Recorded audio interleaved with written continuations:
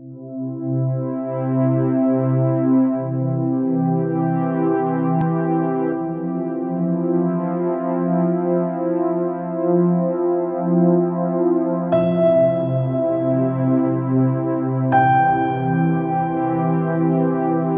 siamo? Ci siamo. A posto. Welcome. Hey, Ciao Daniel. welcome in English. Welcome. Thank you very much. Very nice to be back at the party center of Budapest, Yes. the broadcast of Santo Luigino, welcome St. back. Louis. Welcome. Thank you. Listen, it's night over here and I'm tired, but because you tried to prepare me for this interview, I decided we're just going to do it and improvise and see what happens. So up front, I apologize for any obscenities that Luigino might say. And we will try to keep the rating at PG. First lesson, you need to take responsibility of your reaction, you know. Already the guy is getting psychological with me. Come on, Luigino, I just got home from a full day of work. Huh? But listen, I'm ready for anything you give me, man. Here we go. Okay, this means that this Monday wisdom, okay, this in this situation, in this program, you are totally ready, you know, you feel that you are prepared. Any kind of obstacle, you are ready to, yes, to jump over the obstacle in this moment, no? Listen, I'm waiting for you to give me the obstacles and I'm going to jump over whatever you give me and I'm going to clear it by the world record if I have to, just to get my way. Great. I like your willpower. Thank you. Congratulations.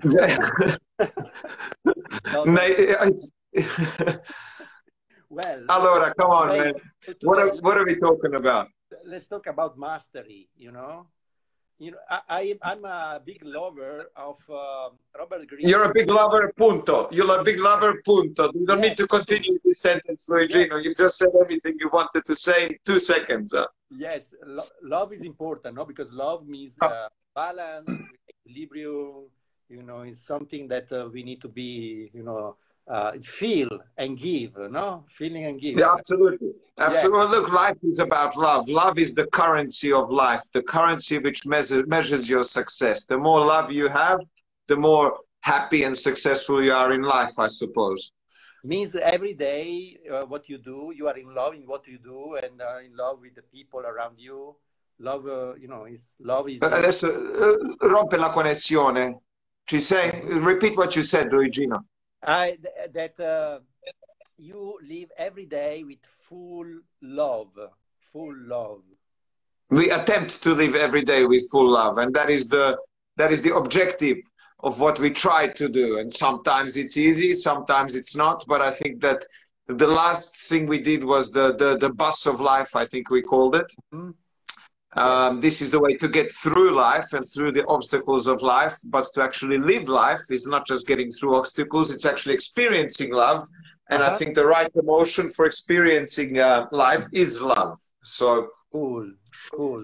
Means that, yes, in every our action, we need to put this kind of DNA, you know, of caring and sharing and be in harmony with the others, no? I think that this is something that is inertly inside us, and this is something that we actually forget, especially when we start to become selfish and look at ourselves as individuals rather than as part of a collective. And this is something that you were talking about last time we talked, that being part of a collective for the greater good of the collective is actually what makes people happy. And if you look at research in psychology and psychiatry, you very quickly come to the conclusion that the best way out of depression is to make other people happy. Mm-hmm. And this brings happiness to the person. So this is actually scientific fact, which is proven. Buying yourself a very expensive car or watch or something materialistic will in fact make you less happy than helping other people achieve their dreams and make you feel like a virtuous person. Mm-hmm. But first you need to love yourself, no? You need to love others and you need to see that they love you, and then you can love yourself the same way. So you just need to love without a definition or a direction. Mm-hmm. You need to love and then you can put that upon yourself or upon others, I think. Because if you try to direct love, then it starts to become a little bit, I'm not going to say selfish, but it starts to become a little bit monotone, a little bit self-centered. Mm-hmm. So I think love is everywhere. And I think love needs to be spread everywhere and not put into only one direction. Mm-hmm. But Love and ego. How is this relation? You know, this love and ego. So what are you trying to ask? The love and the ego. The ego is loving yourself is not necessarily being an egoist or egotistical. I think ego is separate from love, where ego is looking out for your own self-interest or looking for ways to admire yourself for something that you can or can't do. Love is feeling an emotion towards not just yourself, but towards everybody. I don't know, you kind of got me a little bit with this question, because ego to me is not always positive. I think it's necessary, but it's not necessarily a positive thing. But then ego comes from confidence, and confidence comes from something we must deserve. One concept of life which I disagree with completely, and this will be an interesting conversation to have with you, is self-esteem. I think people who have self-esteem are people who believe that they are special or they are good because they are. I love you because you are you. You are great because you are you. I don't believe in this, I must tell you. I think that esteem is some kind of admiration for no given reason, or it's an undeserved admiration that you give to somebody.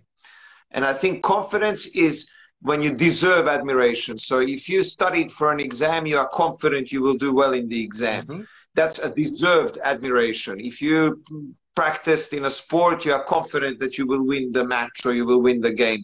This is again something which had a certain amount of sacrifice and work to have that confidence. You deserve that, you worked for it. But esteem and self-admiration just for the sake of existing, I think, is irresponsible from parents to give to their kids, and it's also irresponsible for people to want to take it. Simply existing and breathing air does not make you great. It makes you exist, and existence is great. But if you try to live your existence to the benefit of society, yourself, in forms of love, then I think you're a successful person. Allora, I thought I was tired and listened to these big answers. Wow, bravo. Yeah, but I can see that you are able to recover very fast from your day, and you become very a good master in this topic. You know, you feel this topic. You every day. Luigino, all you are seeing is a reflection of Santo Luigino himself, which is a reflection of you. You make me confident. I deserve my confidence, because when I talk to you, we always have a good time, and then I'm inspired to basically come up with answers. And the good thing is when we are doing these interviews, it's not something where I knew what you will ask me or where you will lead the topic. So my answers are reasonably authentic, I think. You're literally not interviewing me, you're listening to me think out loud, and you can see my brain is starting to come out of my head from the amount of thinking that you're making me do. But hopefully we come up with some good information as well. But through your eyes, I can see that how you extract, this kind of information, or you connecting the points, and you can see in flow you describe reality in your way. Listen, I know you're a saint, but I didn't know you were a mind reader as well. Now I know you are everything. No, but eyes reader, maybe yes. Look, I'll take it as a compliment. Thank you very much. You can obviously see the way that I derive information, and I'm happy to come up with the answers. I'm curious myself sometimes as to what I will say. So let's keep asking the question. Let's see what answers come out of my mouth. Great. Let's back to the main topic. That was a good introduction now, but let's go to the main topic. That is mastery, how master our craft, how you, day by day, let's say, to go in the right direction, where we feel that we can realize ourselves. Means that the first elements, the first let's say step to go in direction to master your craft is to listen your call, to understand who you are and listen your call in your life. When happened that you listen that your call, that this what you do now exactly is your mission, your vocation? When happened? So the question is, how do you listen to your call in life? Is that Yes, what, yes, you're exactly, breaking up a exactly. little bit, Luigino? Sto Yes, concentrando, però. Sì. yes, exactly. And when happened to you? When happened to you that you had your you discover your way? Look, I think that there is no specific call, or there is no specific discovery that I can now recall. Yes, I've had situations in my life where I've had to perform, or I've had to find my calling, or find my purpose, or find my motivation. But I think that the call of life is something which is constant, and it might be evolving with the life. Mm-hmm. So being put into certain situations, the call to life and the call of life might be something to do with helping others, or helping yourself achieve an objective, or trying to build something in your life. So the call might be the moral obligation that you have towards maximizing the possibility of achieving that goal. And the Mm-hmm. call in Mm-hmm. life, for me, is to, I don't even know how to define that, but something along the lines of being virtuous, of being ethical, of being moral, of sharing my knowledge with my children, with my family, with my close ones, and trying to build people who are better than what I am. Because modesty is a big part of that calling, I think. And if you can be Mm-hmm. modest, then you can see your deficiencies, and you can really try to find ways to fill those gaps, and you can really find people in your life who help you fill those gaps. Means the big question is why you are here. You are here. Yes, why you are here in this reality, in this life. Well, what do you think? Why are you here, Luigi? I think personally, I am here to, it goes back to the very basic instincts of animals. I'm here to exist, and I'm here to continue my existence, and I'm here to reproduce, and I'm here to pass on my existence to the greater universe, Mm-hmm. to the spiritual world, to the physical world at the moment. I don't really know exactly where we go after we are gone, but I don't think we disappear.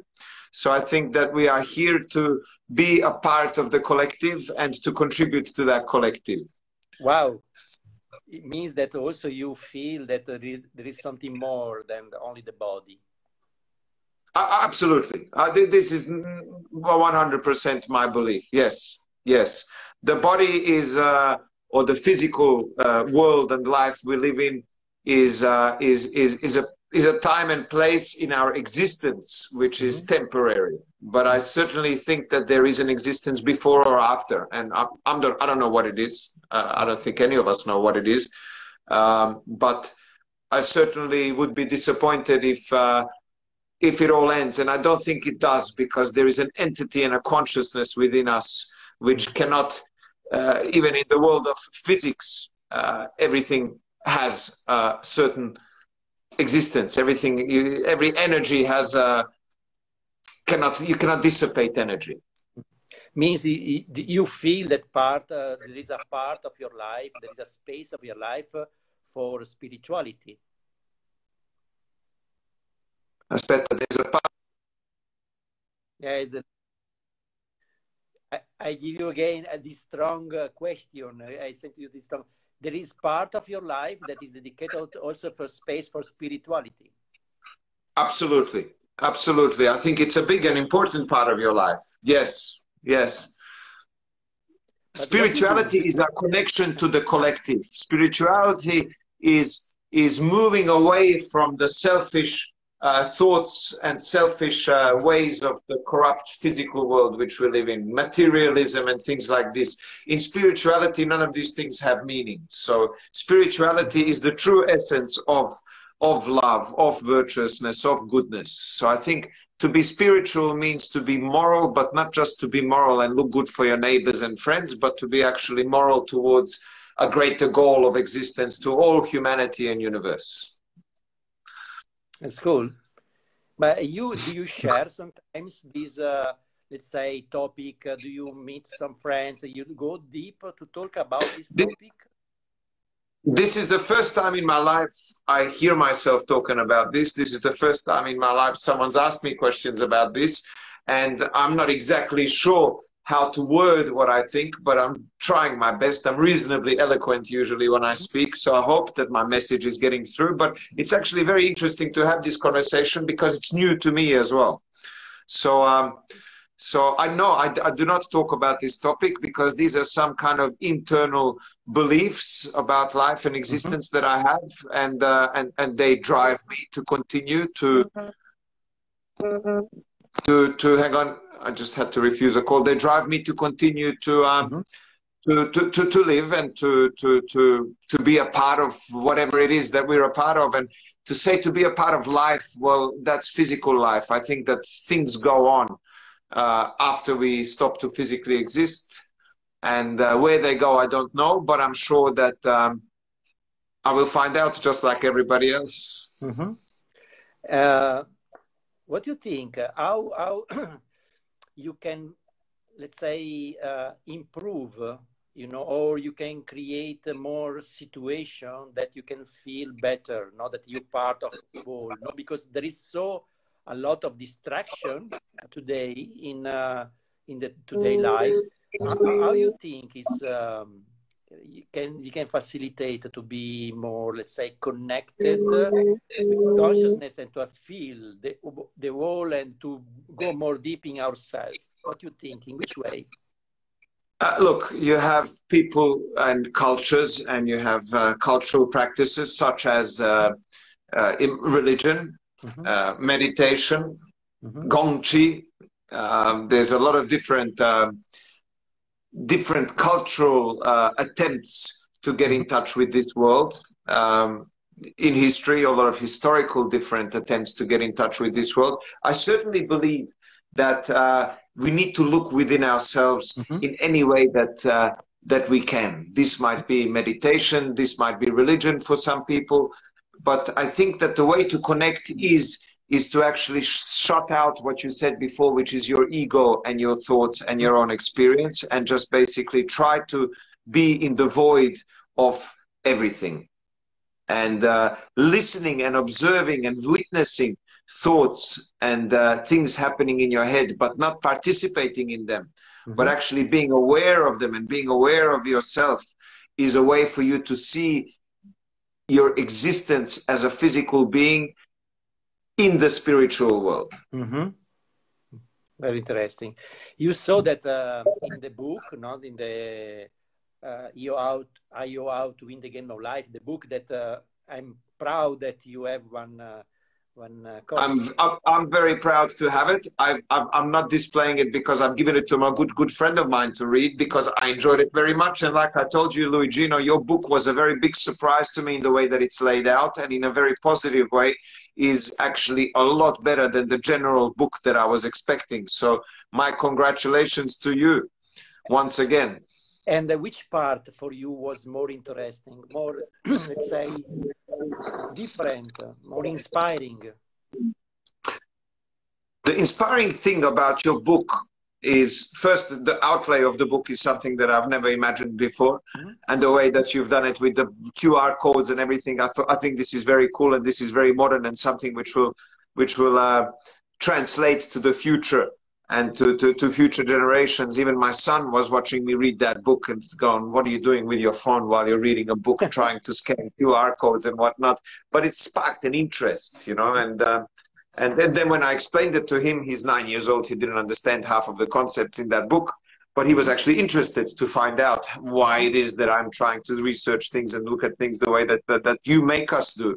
So well done to that. The other thing which fascinates me about your book is your philosophy of living to serve others and the greater collective. This is something which I agree with immensely. I think that we are animals which need to serve each other and ourselves by serving each other and by helping each other and by collectively living and having these conversations and having these connections and having, you know, love and respect for each other. It's good. Yes. It's a very important, element, key elements that are easy for sure. And, repeat the last question, please, Luigino. Yeah, yes, it's a very, I agree with you. It's a very important key elements of our existence. But about existence, I know that now your team is more big. Yes. My family is increased. I have two boys, one 10-week-old and one 10-year-old, which is a gift, an unexpected, very positive gift. And little Dorian is doing great. And I must admit that having a big gap between kids has certainly forced me to into youth once again. So all the things which I thought will never happen to me again are happening, and they're actually very interesting to relive. And it's a very good indication for defining experience, because 10 years later, I realized how much more experienced and how much calmer and how much smarter we can be once we believe in ourselves. Once we do something once, doing it a second time is definitely much easier. And there's a certain element of confidence that comes with it. And this confidence you can only gain through experience. So being brave to experience the world and to do things is the best advice I can give to anybody young. Go travel, because that's not wasted money. That's probably the best spent money you've ever spent in your entire life. Yeah, and welcome to COVID, where we can't travel. Super congratulations to you for this new increasing the quality of your experience. You know. This is the greatest thing I think people can do, and this is something that people can relate to only if they've been through it. And I appreciate it, and thank you very much. Absolutely. Okay, Daniel, thank you for this Monday wisdom. If you like, we can repeat it several times, because look, I'm more than happy to talk to you anytime you want, huh? Yes, a little piece. Next time we can talk about the Star Wars game toys that are all around you. The Star Wars Lego, that's what it's all about, man. Yes, because we are Darth of Stars, you know. We are means that we need to transform Star Wars in Star Love. Ay, caramba, this is taking it now to another level, Luigino. But Santo Luigino, if you can make Star Love the movie, then I'm sure it's going to be rated R18 plus, only for adults, and I'm sure I'll be one of the first people to watch it. Yes, good. Thank you so much, and keep in touch for the future. Thank you for this good conversation. And Luigino, this was completely improvised, but let's hope we did a good job. I appreciate it, I enjoyed it, and I wish you all the best. Thank you so much. Let's be useful, and see you soon. Ciao. Arrivederci, Luigino. Ciao, ciao. Thank you.